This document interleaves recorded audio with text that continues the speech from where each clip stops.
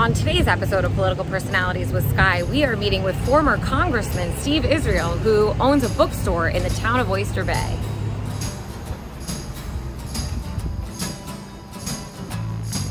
Here we are with former Congressman Steve Israel at his bookstore. Once upon a time, I was holding doors open in the White House and the U.S. Congress, and here I am holding doors open to my 1,500 square foot little bookstore in Oyster Bay, and I welcome you.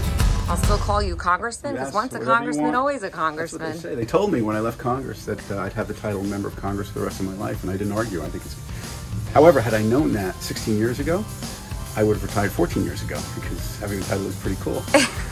So this is Theodore's, and we're located in downtown Oyster Bay, and the shop is in honor of our most famous resident, President Theodore Roosevelt, or as he preferred to be called, Colonel Roosevelt. And what inspired you to open a bookstore?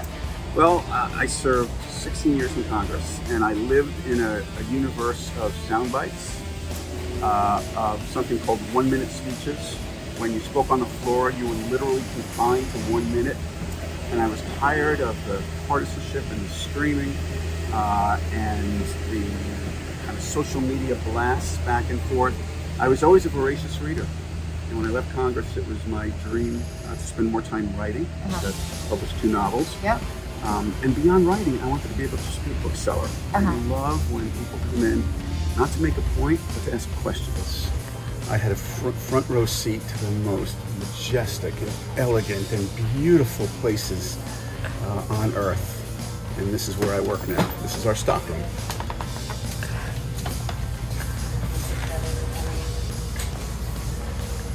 These are the members of our team. You're all going to be famous. Hi! I fundamentally worry about the future of democracy in our country.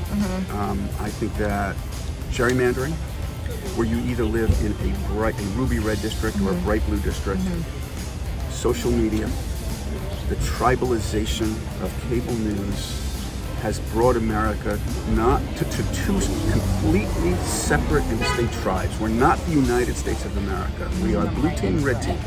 What would you do differently if you were still in Congress about what is going on with guns? I don't know that I would do anything differently, because for 16 years I tried to find some common ground on this issue and couldn't. And the reason for that, Skye, is that the country has become so polarized and so intense in its politics that if you are a Republican member of Congress, even if you believe in universal background checks, even if you believe in common sense gun responsibility, you can't vote for it, because if you do, you're going to be primaried from somebody further to the right of you, and you'll lose your primary. I hope people don't take this out of context.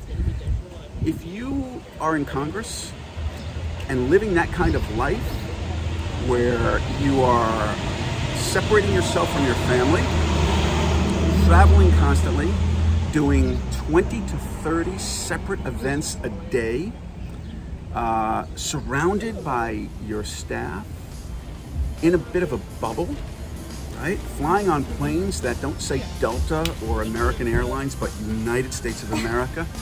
That is not a normal existence. One of the reasons I left Congress was I just couldn't stand the fundraising anymore. And I couldn't stand the partisanship and the sound bites, but also, after 16 years, I felt like my daughters, I didn't give them the time that they needed. I was in Washington every single week. And when I wasn't in Washington, I was busting it here on Long Island to be everywhere I could. And that was unfair to my daughters. The Biden administration asked me to join, and I was struggling with it. But when, at the time, my 2-year-old grandson showed up at my door and spread out his arms and said, "Appa," and gave me a hug, I literally, no embellishment here, literally, I turned to Karen and I said, "I'm calling the White House and telling them I'm not leaving. I'm staying here. I want to be with my grandchildren."